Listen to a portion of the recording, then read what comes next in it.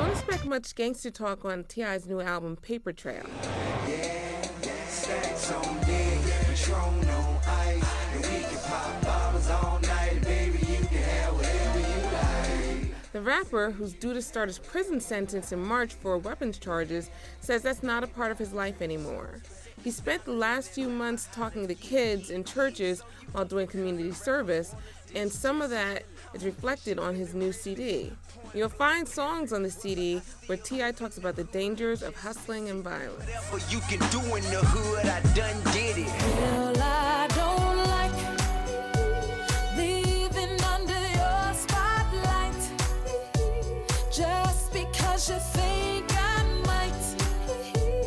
Jennifer Hudson already proved her mettle as an actress. She won an Oscar for her portrayal of Effie in Dreamgirls. Now she's turning her attention back to her singing career. Her self-titled CD features the likes of Ne-Yo, Robin Thicke, Timbaland, Ludacris, and award-winning songwriter Diane Warren.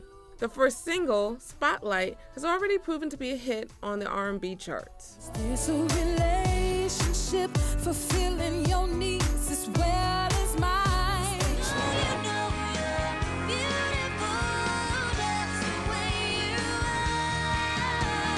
Kellie Pickler's new CD is self-titled, but it's not her first album. She made her album debut in 2006 with Small Town Girl. Even though that album didn't have any top 10 hits, it was a certified success and went gold. On the new album, Pickler helped with the songwriting and shows her growth as an artist. All I got is concrete all around me. Ooh, but I can see the countryside.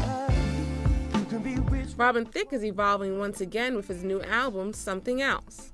The singer, who had a breakthrough with his 2006 CD, The Evolution of Robin Thicke, puts out his new CD this week. The first single is called Magic, and the remix features Mary J. Blige. Thicke and Blige will be spending a lot of time together in the next few weeks. The two are currently on a nationwide tour together. He also brings back favorite collaborator Lil Wayne for this song, Tie My Hands. Well, I've been there, I've walked that lonely road. This is music writer Nikessa Moody for AP Music Week. Offered me because I knew that he would set me free.